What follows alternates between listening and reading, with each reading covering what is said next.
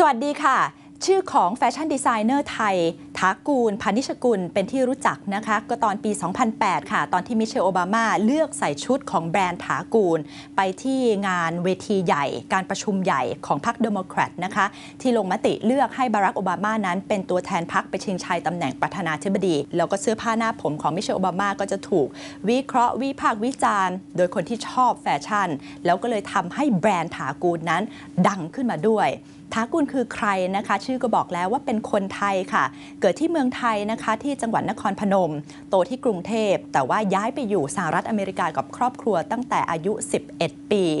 เรียนจบตอนแรกนะคะด้านบริหารค่ะที่บอสตันจากนั้นก็ย้ายไปนิวยอร์กนะคะไปทำงานในด้านฝ่ายผลิตและจัดซื้อที่บริษัทเสื้อผ้ายี่ห้อ J. Crew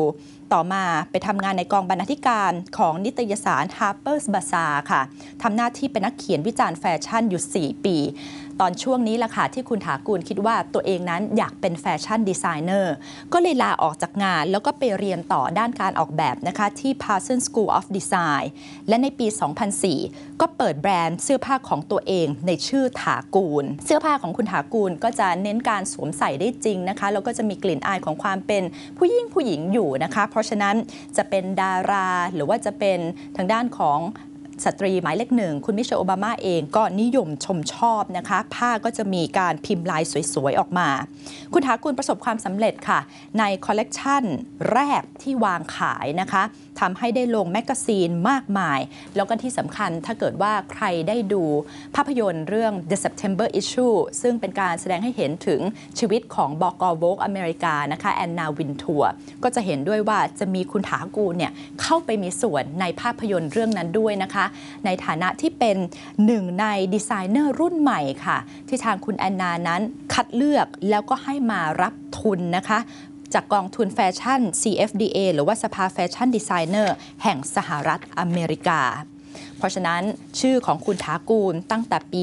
2008 นะคะที่คุณมิเชลโอบามาใส่ชุดของเขาก็เลยดังขึ้นมาและปัจจุบันค่ะแบรนด์ถากูลก็มีจำหน่ายอยู่ใน 35 ประเทศทั่วโลกในห้างสรรพสินค้ากว่า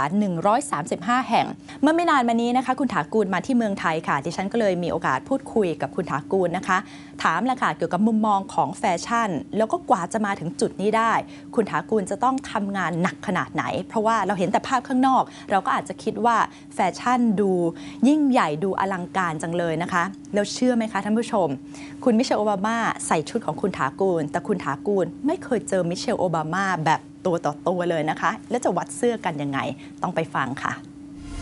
คุณถากูล What led you into fashion What led me into fashion I've always had an interest in it ever since I was younger. I remember when I was living in the U.S. in Nebraska. I would go to the magazine store and I would go through all the fashion magazines. There was something that was fantasy for me at the time, and it was really I wanted to be part of that fantasy. And so I think from a very early age there was just a natural attraction. I think that I got there because I had a drive to really want to become a designer. I had to prove it to myself, I think.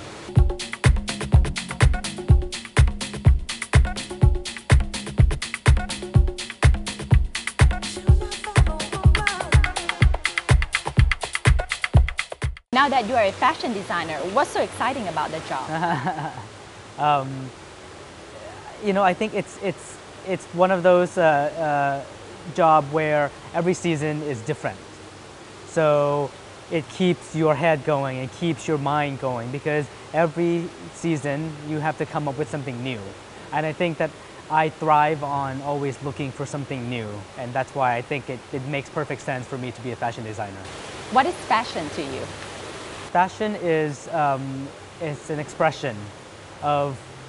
self, but it's also an expression of self in the context of culture. Everyone has so many different definitions of fashion, but ultimately what links them is that we are expressing our individuality to others in a cultural context. So I think that's how you take it and how you interpret it is up to you. But you can be extreme or you cannot be extreme. I think it's just an expression of personality. How did Michelle Obama get to wear your dress, or is the other way around? How did you get to dress Michelle Obama? Michelle Obama discovered the brand Thakoon through a store in Chicago that I was carried in, basically. And so she had been shopping there, and she discovered the brand, and she was really interested in the colors and the cut and the fabric and the prints. And from there was when we started to do more specialty things for her. So that's how it got That's started. how it got started. What was it like meeting her in person? You know, I still have not met her in person. Still? No, yeah. So how do you do the fitting? We do it through the store. You know, I would send the clothes to the store, and they would give me comments based on their fitting. It's a very private relationship between them. Yeah. Wow. What is the selling point of Thakoon brand? I think that it's a brand that has an inherent feminine quality. I think it's a quality that every woman wants to have.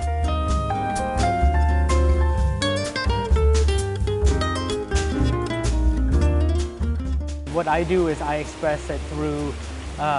silhouettes and cuts that are flattering but not restrictive. You know, I do things that are quite artistic but done in a very easy and wearable way, and a feminine expression of it. So it's not edgy, it's not ultra sexy. It's just it's a brand that is a personal expression of femininity, I would say. What do you design now? I mean, apart from clothes. I just launched a secondary collection. So a separate collection altogether that's more of a cheaper price point, so more accessible price point. So that's something that's very exciting. I designed. Still by the name of Thakoon. It's called Thakoon Edition. So it's edition by Thakoon, basically. So it started off as a capsule collection that was right next to the main collection, but then it became so successful that we had to spin it off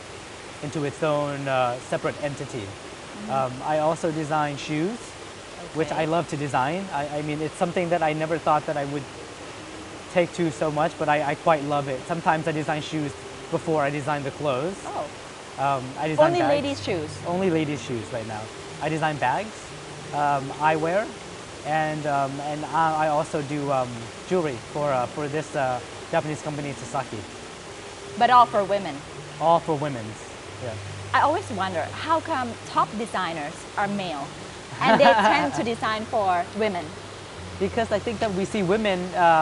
in a perfect form, I think, you know, and it's almost like because we are removed from a personal experience of wearing the clothes, you can really see it objectively. So you can create objectively onto the form, I think. You know, I think that women designers are the ones that are good are great because they understand the body of women and they understand the needs of a woman. At the same time, with men, we can idealize a little bit, and so that's the part that becomes fantasy for women. You moved to the U.S. since you were 11. Yes. Do you consider yourself Thai or American? I consider myself both. I mean, especially since I've been coming back to Thailand quite a bit now. You know, I think that my name is very Thai, and I think Thai people have this very special thing about names because Thai names can be recognized anywhere in the world. People know a Thai name when they see it. So I think that by having a Thai name, automatically you're considered Thai, even if you've grown up abroad for quite a long time. You know, I'm 50-50. I'm definitely Thai and I'm definitely American. How accepted are Asian designers on the world stage? Very accepted. I mean, if you look at the big brands that are out there, I mean, I would say 30 to 40% of them are Asian brands, you know, or Asian designers. And in fact, if you look at the back door or the studios of a lot of the major companies, you'll find that the majority, a lot of them are Asian. Any countries in specific when you say Asia? I think that a lot of Japanese are very good, and you know they're very technical and they're very strong. A lot of amazing pattern makers and sewers and drapers come out of Japan. Koreans are coming up. I mean, I just was in Korea, and you know they're very innovative in their vision of fashion. Chinese are certainly coming up, and there has been an influx of Thai designers, especially in New York, studying fashion as well. So overall, I think that those are the predominant Asians. Now, the editor of the American Vogue, Anna Wintour, is a big supporter of yours. Did she ever tell you what she likes most about your design?